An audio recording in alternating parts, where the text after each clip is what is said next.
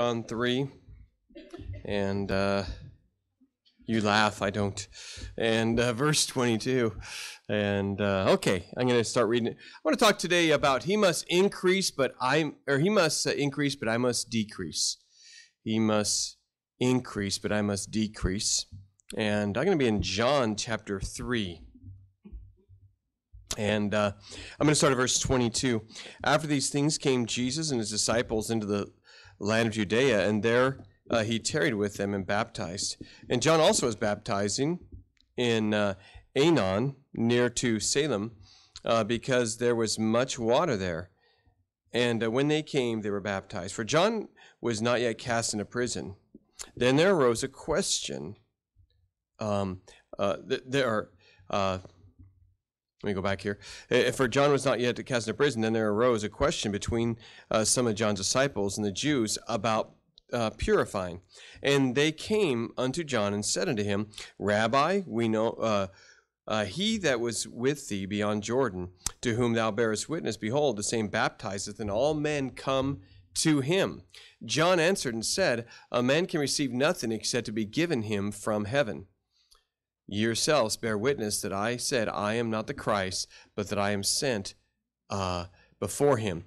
He that hath the bride is the bridegroom. But the friend of the bridegroom, which standeth and heareth him, rejoiceth greatly because the bridegroom's voice. This my joy therefore is fulfilled. He must increase, but I must decrease. He must increase, but I must decrease. Let's go ahead and pray. Lord, we love the Word of God. We thank you for the chance to look into it. It's amazing what's in here, Lord, but some of these things in here are not in our nature and aren't easy for us and aren't what we like. And I pray, Lord, you would speak in a mighty way, Father, and that your Spirit would just do great works, Lord, in this service today, in this auditorium. Lord, we pray that your Spirit would just be evident and powerful, and that we would do what we need to do, Father, and become humble and become decrease while you increase. May we exalt you. Speak to hearts, give us your word and your power. May the Spirit of God control what's done now. In Jesus' name, amen. John was baptizing, and that's what he's known as, John the Baptist. And he baptized people all the time, and that's part of what he did. He baptized so much, he was called Baptist, and someone who baptizes people all the time, and he came just preaching in the wilderness. Suddenly he appeared, and here was this wild guy that was dressed in primitive clothing and preaching just hard messages, just rough message in the middle of the wilderness. And he didn't go in the city for the most part. He's in the wilderness, but strangely enough, there's something about him that drew people, and people came into the wilderness to go hear him preach. The synagogues might be empty, the buildings, but the wilderness is full. And he would preach that there's one coming after me who I'm not worthy to even unlatch his sandal. And he is coming, and you got to prepare for him, repent, and get your hearts right, and stop your wickedness. And John is preaching and baptizing him. Soon, that person he's preaching about, named Jesus, came, and he saw him, and John the Baptist said, Behold, the Lamb of God, which takes away the sins of the world. He's the one who takes away the sins of the world, and he is the one who I've been preaching about. And he comes into the water, and John says, hey, you should be baptizing me. And Jesus says, no, I need to be an example, and this is part of the deal, and so baptize me. And after he's baptized, the Spirit, like a dove, descends upon him, and a voice shouts from heaven, this is my beloved Son, in whom I am well pleased. And you see the whole Trinity there, the Father, the Son, and the Holy Spirit, all three at the same place. And it's an amazing moment, and John the Baptist is being used by God. Well, their ministries continue along, and John's ministry is at a peak where everyone's talking about him. I mean, from kings are talking about him, and crowds and multitudes, and Jesus' ministry begins. And as they're going along, Jesus is preaching not too far from John. And they're in different areas doing different things normally, and sometimes very far apart. But suddenly, Jesus is not all that far away, in the same region at least. And John's baptizing, but there's not many converts anymore. And not a lot of people are being baptized, and the crowds aren't so big. And some of John's disciples came to him and said, hey, John, we just need to tell you this. The one you preached about, he's preaching now, and he's baptizing, and everybody's coming to him, and he's baptized more than us, and we're kind of look, we don't have very big crowds anymore, and you're not baptizing it very many, and he's kind of taken your business, and he's baptizing a whole bunch now, and John's response is not normally what our responses are. You know, Jesus, verse 26, it says, and they came to John and said to him, Rabbi, he that was with thee beyond Jordan, to whom thou bearest witness, behold, the same baptizes, and all men come to him. John says, hey, look, when a man gets married and you're the best man at the wedding, and you hear the voice of the bride speaking to his bride and saying I do and giving his vows, you're not sad because you're not talking. You're rejoicing because you hear your best friend getting married and he's going to be happy. And it's about him that day. And you're happy for him. And he said, that's my position. He says, your people are hearing Jesus now. I was just a forerunner. I was preparing the way. And I was preparing people for him. All my preaching was to make them receive him and be ready for him. And so he's taken over.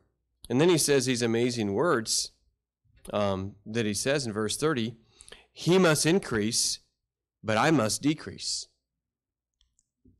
And he says that something must happen. He must increase, I must decrease.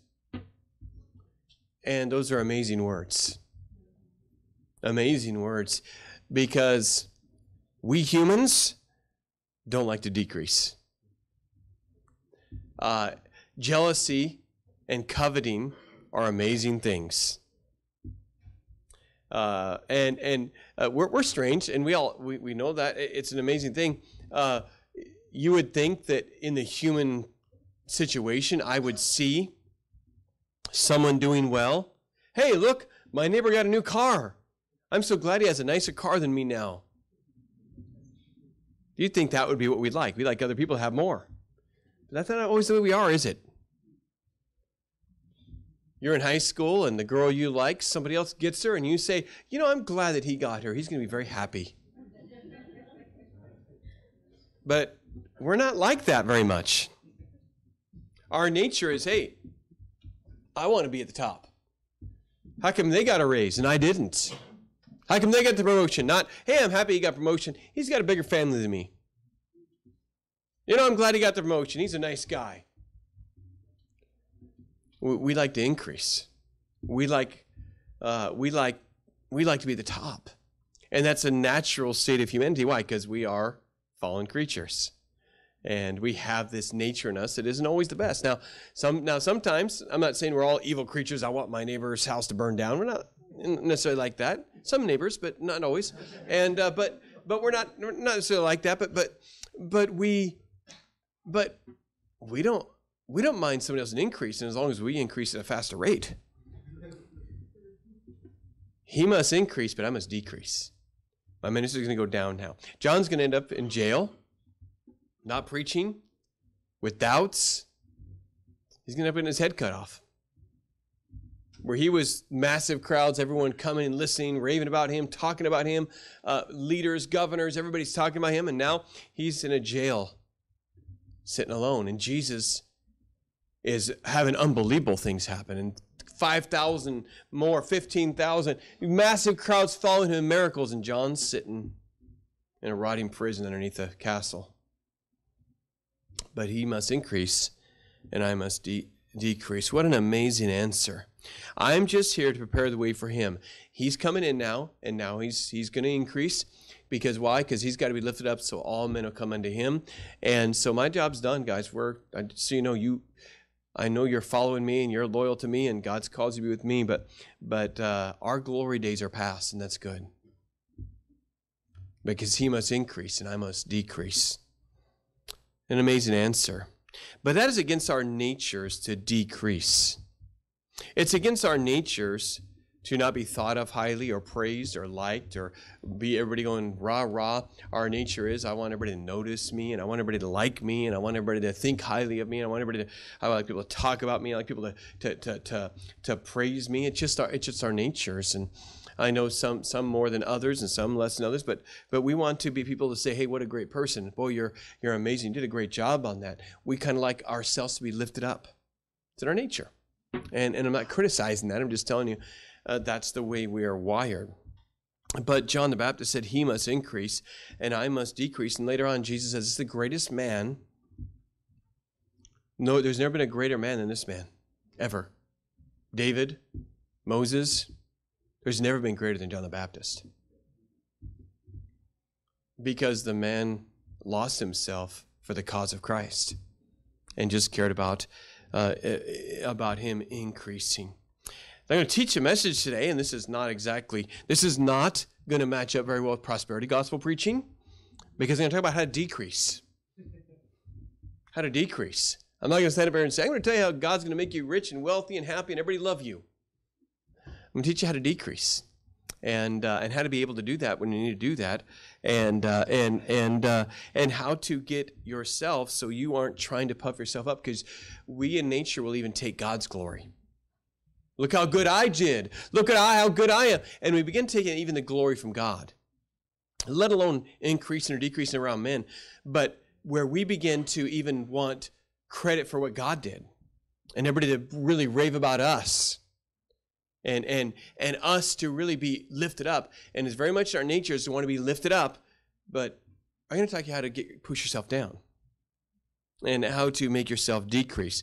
How do we decrease? Number one, we must keep in mind where it all comes from. Verse 27, John answered and said, a man can receive nothing except to be given him from heaven.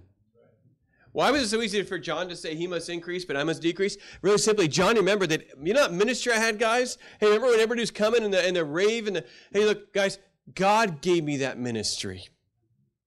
I was a fulfillment of prophecy. I got this because God said I would come. And you read the end of the Old Testament, the last words that God wrote in the Old Testament were about me. And you know what? I have been given this job. And when all the people came, that was because God's power was upon me. That's because God was speaking through me. That's because God prepared the time and the place and called you guys to come to me, you, my disciples. And why in the world they come in the wilderness? Why? Because God sent them in the wilderness. And God put a desire in the heart. And God drew people to him. And the Lord did this work. And I was able to speak because God gave me that. And God put me in a certain family. And it was a miraculous. And an angel came and gave a messenger to my parents about me, and my name was picked by an angel. He said, look, you say my ministry is decreasing. My ministry is only there because of God. God is choosing for it to go down now. But I would never have had a ministry if it were not for God. And when you realize that every good thing you have is from God, it's much easier for you to be okay with decreasing, with being humbled, with nobody noticing when you do good, when nobody admiring you, because everything they would have admired you about only came from God. It was a gift, and God gave it to you. A man can receive nothing except to be given from him from heaven. James 1:17, every good and every perfect gift cometh from above, from the Father of lights, in whom there is no variableness, neither shadow of turning. Every good and perfect gift comes from God. Everything comes from God. I'm going to read again 1 Corinthians and chapter 4 and verse 7. You don't have to turn to all these. I'm just saying God says, hey, look, every good thing you get comes from heaven. Understand that. 1 Corinthians chapter 4 and verse 7. For whom maketh thee to differ from another? And what hast thou that thou didst not receive? Now if thou didst receive it, why dost thou glory as if thou hadst not received it? He says, who makes you different from another person? What dost thou have thou didn't receive? What do you have that you didn't receive? I have shown this to many people with pride and with things. So they say, well, God didn't give me my education. I went out and I earned that education. You know what? If your IQ is 70, you couldn't have got that education. You did not pick your IQ.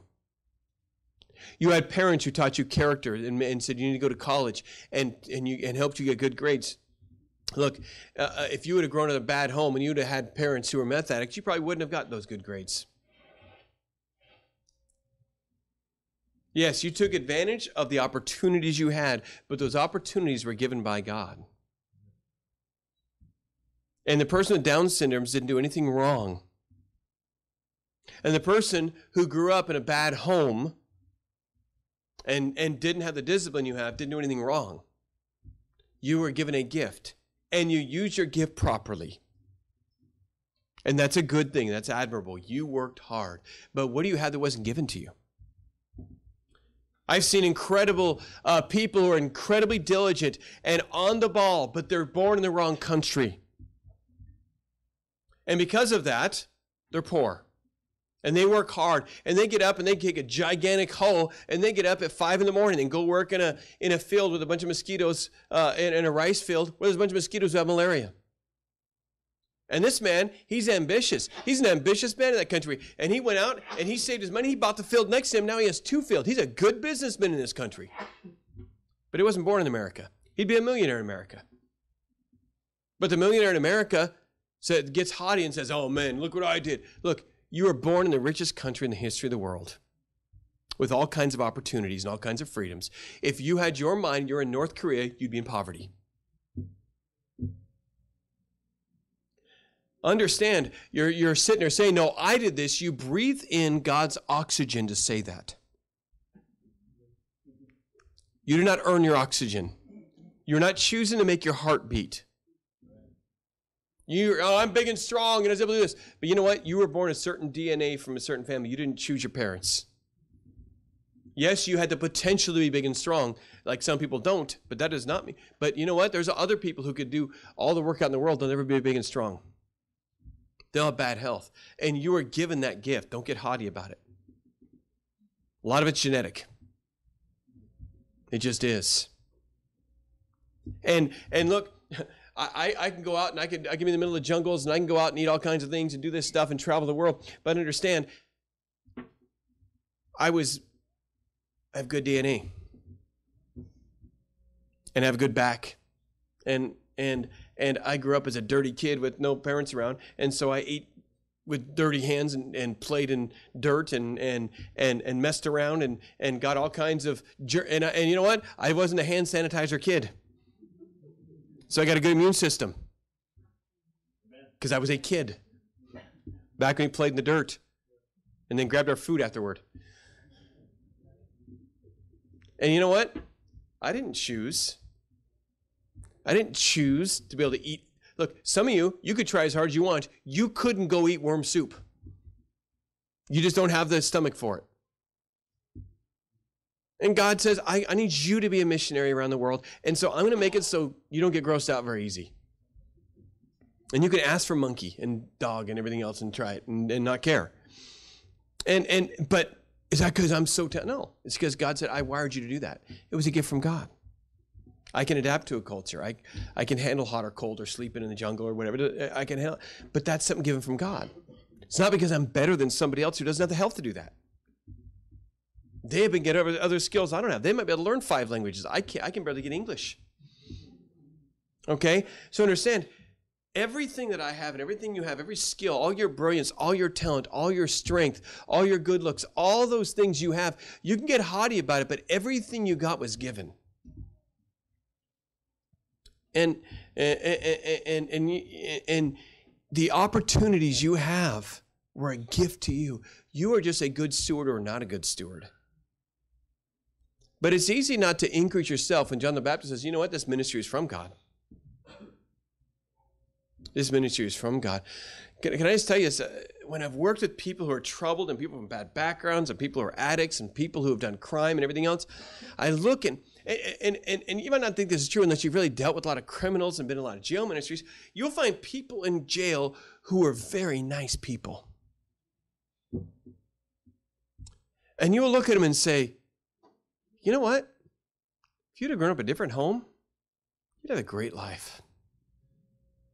I understand I understand it. I understand it's their choices. I get that. But look, look, I was visiting a guy in jail, 17 years old, shot a guy. But the guy he shot had just knocked out his brother, and he's a meth addict. And the whole room was full of meth addicts. And the guy was coming to attack him. And he knew where a gun was in the house. And he shot the guy.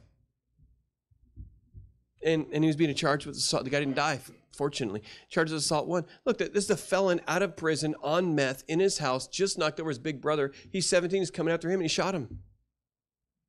Should he have had the gun? No. Should he have shot him? I don't know. But you know what? That's a situation he was in. And you can criticize someone who does whatever, but you didn't grow up in that. It's hard to make choices in those situations. Instead of saying, what's wrong with those people? Say, what's wrong with those people? How can I help them? I had a better start than them. Let me go minister to them. Because when you realize you've been blessed, you don't get haughty.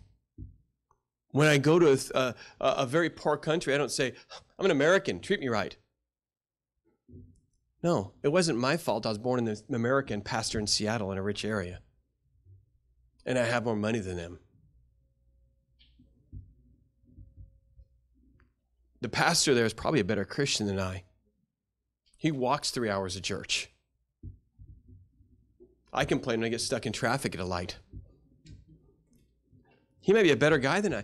And when you realize that you've been given things, you're raised good, you're in a free country, you're in a prosperous country, you have good health, and a lot of things that you didn't choose. Now, some of you chose to come to America, and good job. Understand, even that, your country was together enough, or you went to a country where they had the opportunity to come to America. Your paperwork got accepted. Your parents put enough ambition into you where you would leave your country. And understand, everything, you take advantage of the opportunities you're given, but everybody's not given the same opportunity. So don't get haughty if you've done well. Stay humble and realize you've been blessed. And maybe you have a good intelligence and God made you brilliant. And you don't choose your IQ. You choose what to do with your IQ. And realize that it came from God. The desire, the strength, the ability, the oxygen you breathe. You are not making your heart beat or your lungs breathe. It's an involuntary muscular response. God put it in you for your heart to breathe, heart to breathe and your lungs to beat. And don't get haughty if you're smarter than me. But God put it. God's making that happen. You didn't earn your oxygen. Stay humble. So if all of a sudden you get decreased, you say, I was blessed to have that good time then. And it's okay. You enjoy the blessing. You're content because you understand you have it good. And by the way, if you're hearing my voice and you live in this area, you have it good. Amen. You're in a rich, free nation. And you can complain about it and find the faults, and yes, there's faults in every nation. You don't know how good you have it if you think you have it bad here. Talk to some of our immigrants. They'll tell you how good you have it. You have it really good. And praise God. And enjoy it. And be a thankful person. Don't be one of these whiners about everything. Be thankful. How do you decrease? Number one, you must keep in mind that it all comes from God. Every good and perfect gift. Even the skills we have, everything. Number two, we must remember who God is. Verse 31, we'll continue on with what John says. He that cometh from above is above all. And he that is of the earth is earthly, and speaketh of the earth. But he that cometh from heaven is above all. And what he hath seen and heard, that he testifieth. And no man receiveth his testimony. He that hath received his testimony hath said it to his seal that God is true. You know, one of the things he talks about God is, he that cometh from above is above all. Wow, that's just remembering who God is. He that is the earth is earthly, and speaketh of the earth. And he that cometh from heaven is above all. He says, hey, look, I'm just a man down here. I'm earthly. Jesus, who's increasing right now, guys, don't get too upset about it. He's above all. He's King of kings and Lord of lords. He's God in the flesh. His name is Emmanuel, and he is above all. And I remember who he is. Now unto the King, eternal, immortal, invisible, the only wise God, be honor and glory forever and ever. Amen. God, remember who God is. When you remember who God is, you don't try to lift yourself up too high. That's the mistake the devil made. I shall exalt my throne above the Most High. I will lift myself up above God. Hey, we're just sinners. We're just pieces of dirt held together and with a bunch of water in there, and we're just things that deteriorate and die. We're look at human history. Remember, humans aren't all that hot. Got less than 50 years of world peace and 6,000 years of history. It's a messed up world. And humans are all of us have our days, even the best of us. We're all fallen creatures, but God is perfect. He's holy. He's beautiful. He's almighty. He never does anything wrong. He is altogether lovely one. He is everything. He's the all in all. He's the one who just spoke and the universe came. And he came and he loved us unconditionally in our sin, knowing every bad thing about us. He loved us anyway. He's worthy to be praised. And when you realize who he is, you don't lift yourself up so high. You worry about lifting him up. He must increase, but I must decrease. He must increase, but I must decrease. What a great God. I think about Colossians words it. Talking about Jesus, for by him were all things created that are in heaven, that are in earth, invisible and invisible, whether it be thrones or dominions or principalities or powers or things created, all things are created by him and for him. And he is before all things, and by him all things consist. And he is the head of the body, the church, who is the beginning, the firstborn from the dead, that in all things he might have the preeminence. He is above all things, and he should have the preeminence in all things. And we shouldn't worry about lifting ourselves up. We should worry about lifting up Jesus. Amen? Lifting up God, making God look good. The church isn't about making the preacher into the big guy and making, and look, I'm just a sinner saved by grace just like you are. I'm imperfect. I'm just a man. If you're doing this all because of me, I'm going to tell you, you're doing it for the wrong reason and a dumb reason. You need to do what you do because of a great God who loved you in your sin, who gave his own son's life for you, who loves you, who has mercy, who knows everything you do wrong, who knows all your failures, and says, I love you anyway, and I have mercy for you, and I'll forgive you, and I'll use you, and I'll make a plan for your life, and I'll work everything together for your good. I love you, and what a good God. Look, if I were God, I would not be patient with me. I would have given up me a long time ago. I would have fried me with a lightning bolt 1,000 times. Amen? How many would have fried yourself multiple times? Okay, and I'm not saying even you're always bad. You're probably a good heart, and you do good things, and at least you can pick a good church.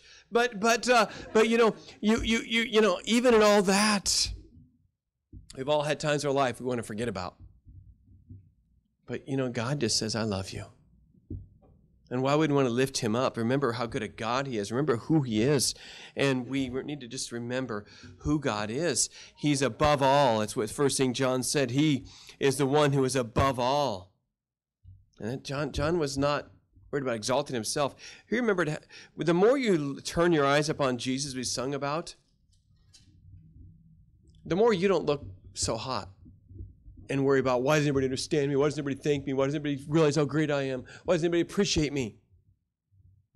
You become kind of dim and not that important anymore. When you begin to look at others and love people, you get your mind off yourself and look at the needs of others. See, in biblical Christianity, you're dying to yourself. Paul said, I die daily. It's not about you. You look at the needs of others and how you can help other people, and you're not so worried about yourself. When you look around and you see who's hurting, instead of saying, why isn't anybody thanking me? Why doesn't anybody appreciate me? Why doesn't anybody notice me? Why doesn't anybody help me? You say, oh man, why doesn't anybody help them? Hey, I got an opportunity. Let me be a blessing to them. Why have I been given this opportunity? How come I am strong enough or blessed enough that I can go do something for them?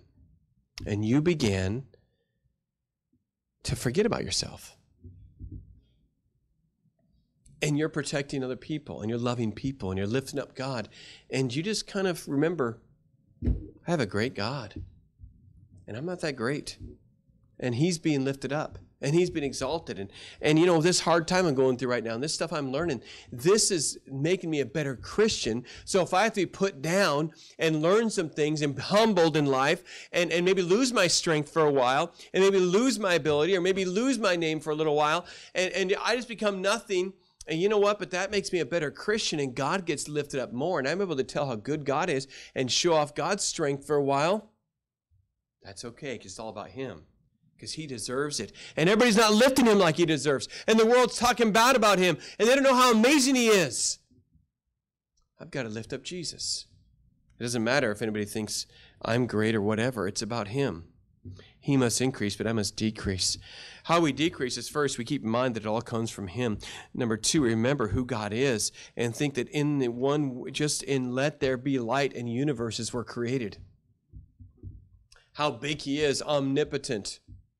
That he measured the universe with his span. He measured every galaxy and every solar system and all the universe between his pinky and his thumb. And he's that big and that great and that mighty. And he looks at you and cares about you and loves you. And you can cast your burdens upon him because he cares for you. And he looks down at the earth when he knows the whole universe and created it all. And he numbers the hairs on your head. And he loves you. And you say, what am I doing exalting myself? Who cares if somebody laughs at me? Who cares if somebody makes fun of me? It's all about Jesus. I was at a conference and they were teaching and there was kind of an issue that people had been frustrated with an issue and you know, people do this pendulum swing. They get too wound up about something. They kind of swing to the opposite extreme and it'd be hard to explain, but in there, the teacher was teaching and taught a bunch of stuff, and it was good stuff, but they swung so far over here that they kind of forgot about this part. He was a wise man, so the question begged to be asked. He says, "Anybody have any questions?" And everybody's quiet, and I raised my hand, and I knew a whole bunch of people were affected by what they were talking about there, and they were kind of sensitive to it. But I thought I have to learn this, and I'm not going to be. They're going to think I didn't get it. And they're going to think lowly of me. But I need to answer to this question. I raised my hand and I said, hey, I understand we got to do this thing for people and we got to get this truth. And a lot of people miss this and I get that. But once they get this truth, how do you get them to do this without them misunderstanding?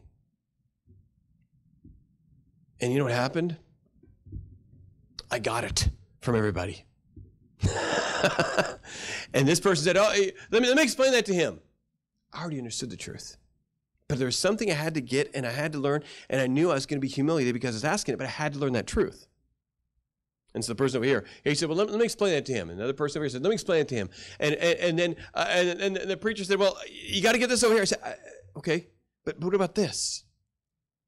And then after the session, another guy came to me and said, I need to explain this to you. You don't understand this. And he sat there and explained what I didn't understand, which I did understand. But you know, when you learn to put yourself down and it's not about you and you get rid of your pride, to gain this much wisdom, you'll take this much humility. I didn't have to defend myself. I didn't have to say, I already know that. I already know this. Hey, buddy, I know more about this than you do. Don't need to do that. Let them all, maybe one of them will give me the right answer that I'm looking for. I'm trying to figure out. Why? Because you push yourself down. You don't have to exalt yourself. And wisdom is so precious. The price is far above rubies and gold and silver. And for me to gain knowledge of how to help people better, though I have to go through a little humility to get there, that's no problem. Because once you're used to pushing yourself down, you don't have to say, you know what, I know more than you. Even when you know more than them. Because decreasing is no big deal. Because it's not about me and what people think about me. It's about what they think of my God. And it's about how many people we can help. And somebody might come up today and say, Pastor, I need to tell you some things you need to do right. And they might have 10 things I'm doing wrong in their mind. And you know what? I can sit and listen to all of them. Because I'm searching so much to learn how to do things better for God, that if they have one thing, 9 of them might be dumb, but if there's one thing I can learn, rebuke a wise man, he will love you. Rebuke a fool, and he'll hate you. Because you've learned that it's all about God and his cause and his kingdom, and you learn to be humble. And I'm trying to always push myself down, and I don't always do it. I'm more humble than any of you. And you push yourself down constantly because we always are trying to be lifted up ourselves. But you know what? It's about him. and who he is and how worthy he is, it does not matter that much about exalting yourself, because you remember who it's about, and it's about the Lord. We must remember who God is, that in all things he might have the preeminence. John said, hey, he is above all. What's the big deal? My ministry is going away. It doesn't matter. That's God. He's above everything. He created the universe. It doesn't matter. It doesn't matter if my ministry is going down. Look what's happened in his ministry. God's ministry is doing well. And that's all that matters. Remember who it's about. Number 3, we often have to push ourselves down. He must increase, but I must decrease. I'm going to take you to James here and talk to you a little about this and really hit this a lot. We must often push ourselves down. I'm going to just show you this in the Bible. And the word humble, because we're going to use the word humble here, is the word tapenos in the Greek. It means depressed. When you say depressed, we use that as a mental term about I'm in depression. Don't think of that because it messes you up. Depressed means pushed down. So depression means your emotions are pushed down. That's what it means. Depress. You depress a button. So when I'm saying humble means depressed, it doesn't mean you are a depressed person. It's the way the language has changed. It means pushed down. Okay? Humility means something that's pushed down. Because why? We're always lifting ourselves up. James 4 and 6, 7, 10, these verses teach us this. It says, but he giveth more grace. Wherefore, he saith, God resisteth the proud, but giveth grace unto the humble. Submit yourselves, therefore, to God. Resist the devil, and he will flee from you. Verse 10, humble yourselves, therefore. Humble yourselves in the sight of the Lord, and he shall lift you up. You push yourself down. The verse 10, the word humble means to bring low. Humble yourselves. We naturally lift ourselves up. Notice it says, humble yourselves in the sight of the Lord. There's 2 ways to learn humility. 1, you humble yourself. You know what? This person's criticizing me. I'm not going to argue back. I'm just going to, it doesn't matter what they think. And you know what? Okay. You're smarter than me. I just push myself down. There's 2 ways to become humble. 1, you humble yourself. You say, you know what? Everything I have is from God. I'm blessed. I'm not better than that person because I'm smarter than them. Yes, I'm smarter than them, but you know what? That's a gift from God. Man, I had good parents. Mom and Dad, thank you so much for what you did for me. That's pushing yourself down. Or God humbles you. Can I tell you, if you have a choice, humbling yourself is much easier. Humbling yourself is saying, you know what? I am only a faster runner because I was born with these abilities and I worked on them, and I'm faster than all the rest of these people. And that's humbling yourself. So you remember who you are, remember the opportunities, and be thankful. That kid there is never going to be faster than me. He doesn't have the DNA. God humbling you is you're running and you fall flat on your face in front of them. And they pass you, the slow person, while you're holding your bloody nose. See, it's much better if you humble yourself than let God humble you. And either way, everybody gets humbled. Okay? But it's better to humble yourselves and just stay humble. You push yourself down. We often have to do that. Humble yourselves because we naturally lift ourselves up. It says here in James, and just the next book, 1 Peter 5, right there, it's going to say the same thing. Humble yourselves. 1 Peter 5 and verse 5. Likewise, ye younger, submit yourselves unto the elder. Yea, all of you be subject one to another, and be clothed with humility. For God resisteth the proud, and giveth grace unto the humble. Humble yourselves, therefore, under the mighty hand of God, that he may exalt you in due time. Humble yourselves. Can I tell you, the amazing thing about it is, and I almost want to put this in here because it's almost saying the opposite, but one of the things is when you humble yourself, and then please get this, when God humbles you, you just get humbled. And that's good. Humility is good. When you humble yourself, God says, all right, you did that. I'm impressed. I'm going to lift you up. They that humble themselves shall be exalted. Humble yourselves in the sight of the Lord, and he shall lift you up. Those that humble themselves, God will exalt in due time. God says over and over, if you humble yourself, I will lift you back up. I like that. You know what? You can handle success now. You've humbled yourself. And understand, when you humble yourself, God can bless you mightily because you're not going to get proud about it. When God has to humble you, he usually has to humble you a whole bunch of times. Because you did not learn the lesson to humble yourself and just deal with reality. You had to be humbled, so you didn't learn the lesson, you just brought somewhere. There's some people that get arrested and say, oh no, what did I do? I'm going to change this. Other people say, man, I wouldn't have caught me, my friend wouldn't have been so stupid. They never got fixed what got them arrested. You understand the difference? And so when God humbles you, you may not have learned a lesson, and God might have to humble you again or keep you humble because you never learned a lesson. When you humble yourself, God says, okay, I can trust you with success, so I'm going to lift you up now because you know how to humble yourself. You know how to push yourself down. You know how to not think you're so much better than everybody else. You know where your success came from. You know how to give me glory. You know how to not think you're better than other people. And you know how to help other people. Because when you get proud, understand this, a proud person who is above other people, and people are above other people. Understand that. I'm not saying that. Pastor, you're not saying, are you saying the person who's going out and helping people and working a job and being a blessing to his family and a great family member and is great in society and helps people and feeds people and all that stuff, he's better than a drug addict who's breaking the car? Yes, he is better. He's doing better things. But when he becomes proud, he looks down on him and says, what's wrong with you, you pathetic thing? When he remembers, but for the grace of God, I could be that guy, he will help that guy. He will help that guy. Proud people don't help people because they cannot believe someone's like that. Until God humbles them and they say, I didn't know it's like this down here.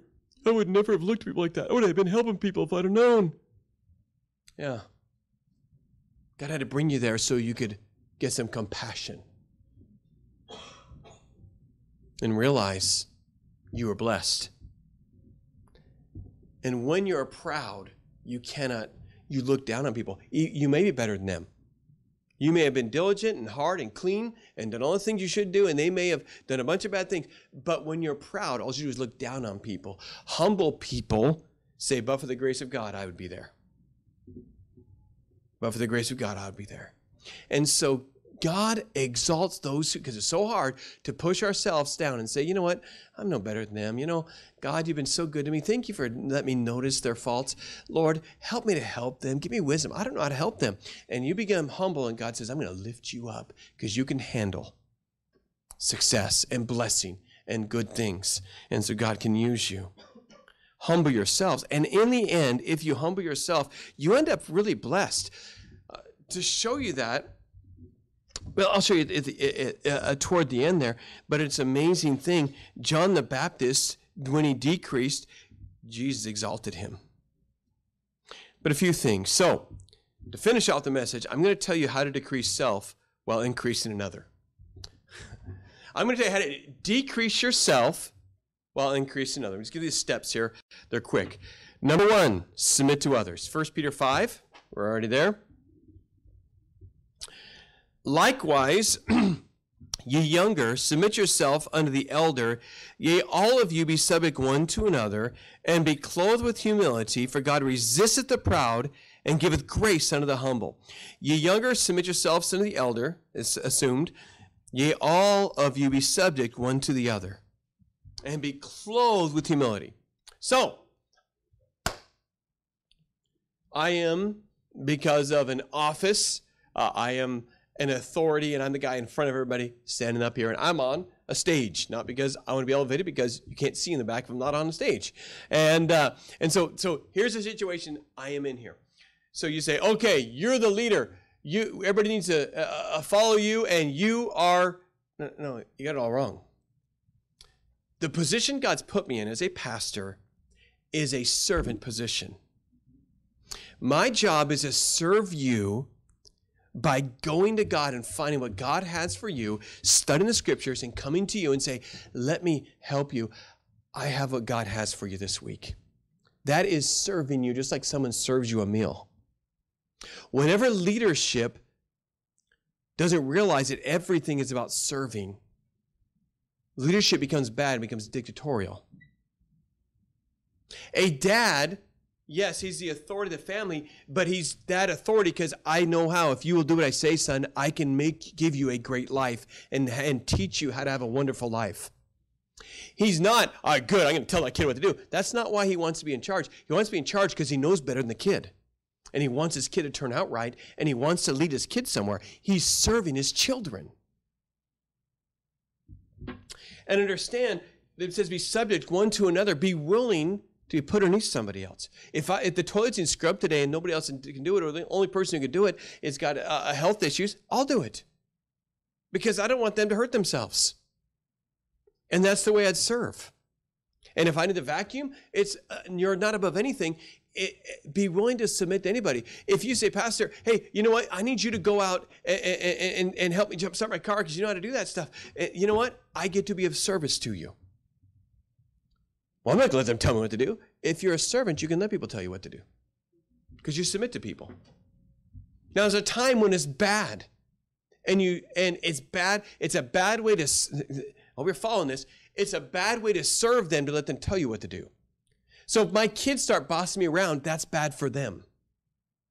They're going to turn out to be brats, and they're messed up in life because they don't know how to follow orders because they think they can scream and yell and get what they want. They're spoiled. I am not serving them well, letting them boss me around. Do you understand that? I'm willing to submit. I'm strong enough to submit to anybody. Right? I need to be strong enough that if anybody walks up and says, hey, you need to do this, I'm humble enough to be willing to submit to anybody because I'm nothing but a sinner saved by grace. But it doesn't always serve everybody well.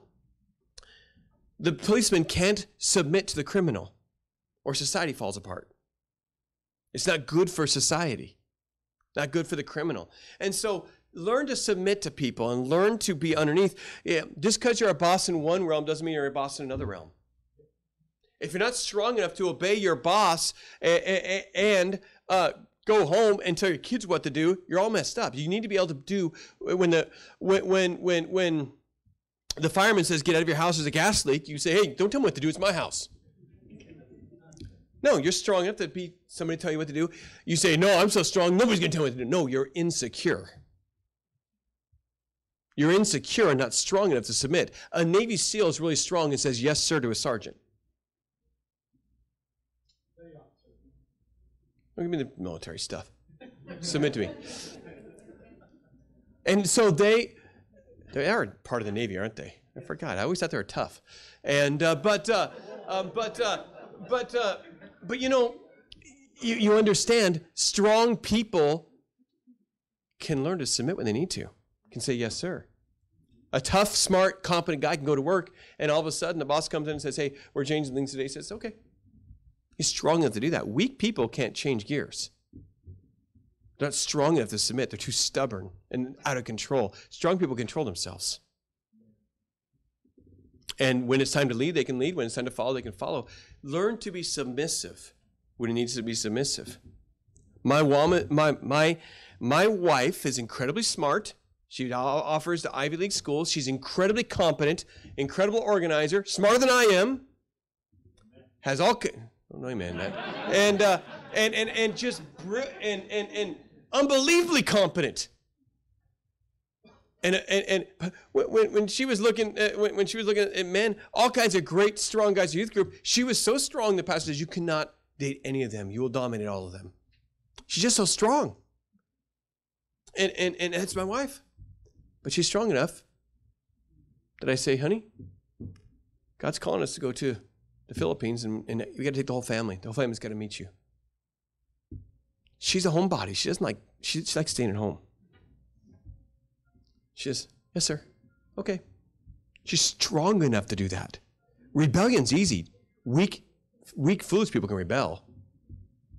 Okay? It takes strength to submit when you're strong. Number 2, let God exalt you. We said that he'll exalt you in due time. John the Baptist, it says, and I'm going to read this, Luke chapter 7. I got to hurry. I'm out of time. I'm going to submit to the clock at some point. And Luke 7 and verse 28, "But I say unto you, among those that are born of women, there is not a greater prophet than John the Baptist, but he that is least in the kingdom of heaven is greater than he." He says, hey, look, there's nobody greater than John the Baptist. He humbled himself. He says, man, that guy will let go of his whole ministry and let me be exalted. There's nobody greater than that. And Jesus exalted him because God will exalt you in due time. Let God be the one who exalts you. Great verse. Proverbs 27 verse 2 says this, let another man's lips praise thee and not thine own. Do not be the person who praises you. Let other people speak the good things about you. And don't fish for it. Hey, do you notice how beautiful I am? Okay, that's not another man's lips praising thee. Hey, you notice I've been working out? No. If you're look, I don't have to do that. People just say that about me working out. But let another man's lips praise you and not your own, okay? Let God exalt you. Let others exalt you. Let others say, you have been a blessing to everybody here at work. You know, you have been, you heard about somebody being sad. You wrote him a card. John forgot his lunch. You bought him lunch. Man, this guy here, man, what a great guy. Let that happen. That's fine. Let God exalt you and lift you up and put you in a position where you're blessed. But don't lift yourself up. You don't ever notice, did you not notice I bought you lunch 3 times this week? You only bought it twice? And let God exalt you. Let God bring the praise, like John the Baptist did. Number 3, be a servant to everyone. Matthew 23, I got to finish. Matthew 23, be a servant to everyone.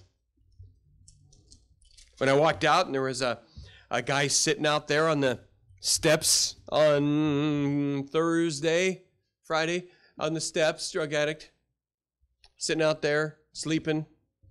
For a long time, maybe 3 hours, he didn't move. And so I just want to check on him. Went out there and just said, hey, you all right? Checked on him. He says, man, I'm okay.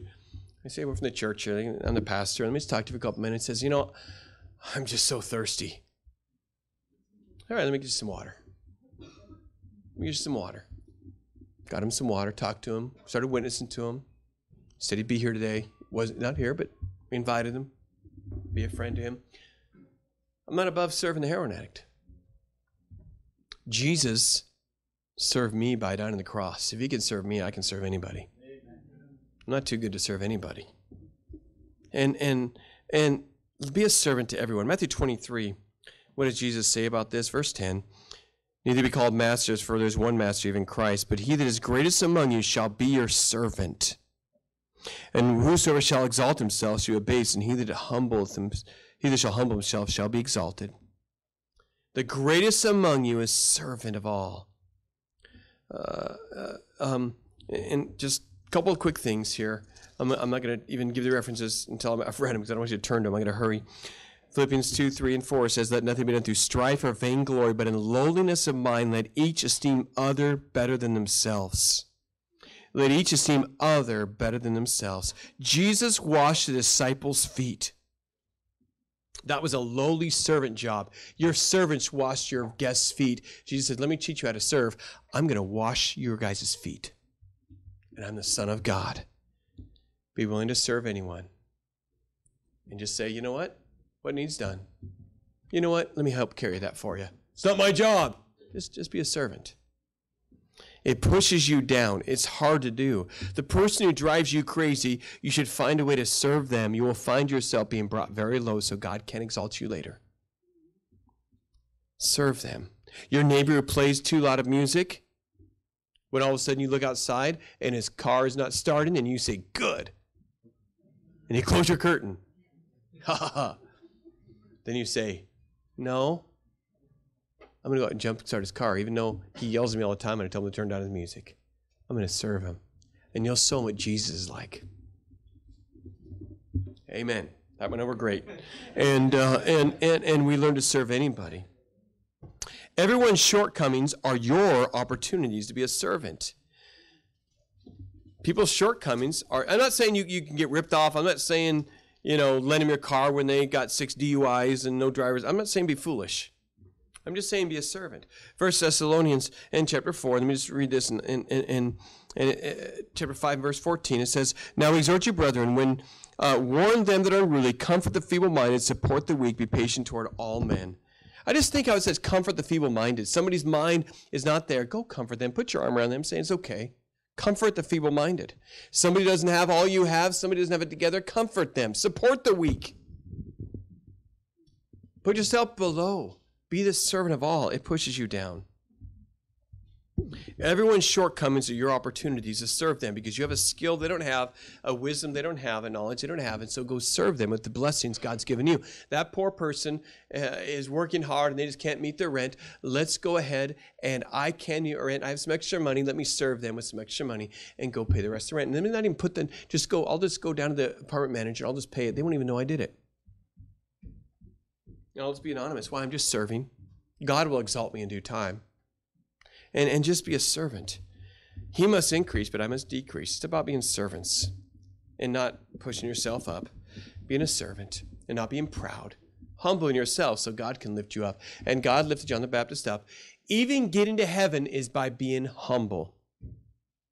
Jesus said, you want to get to heaven, you got to humble yourself like a little child. Lord, I cannot save myself. I can't do it. I'm not worthy of heaven. That's hard to do, but that's how you get to heaven. When you realize you're a sinner and Jesus is Savior and you depend upon Him and your humility and get rid of your pride, I'm going to get to heaven because I'm a good person. You get rid of that pride and push yourself down and say, no, I can't save myself. I am a sinner. All of sin and comes short of the glory of God. Jesus died for my sins, the Lamb of God, which takes away the sins of the world. I need Him to save me. That's humility. You quit saying, oh, no, I'm good enough. No, you need to become like a child and be humble. I need you. Help me. Lift me up. I can't get to heaven without you. And strong, competent people do that all the time because they're strong enough to submit when they need to, and they're strong enough to serve. They're strong enough to do what they need to do because it's not about them. We're pushing ourselves down so Jesus can be exalted and so people can be helped. And if you want Jesus as your Savior today, you got to humble yourself and realize you're a sinner and you're not going to heaven with your sin. But Jesus died for those sins. You need to trust Him. Let's pray. Father, thank you for the chance to preach the Word of God today. I pray that we would be willing to decrease while you increase. Just that phrase over and over. He must increase, I must decrease. He must increase, I must decrease. Lord, that's just so important. May we be able to do that and be strong enough. May we be servants. May we get rid of our pride.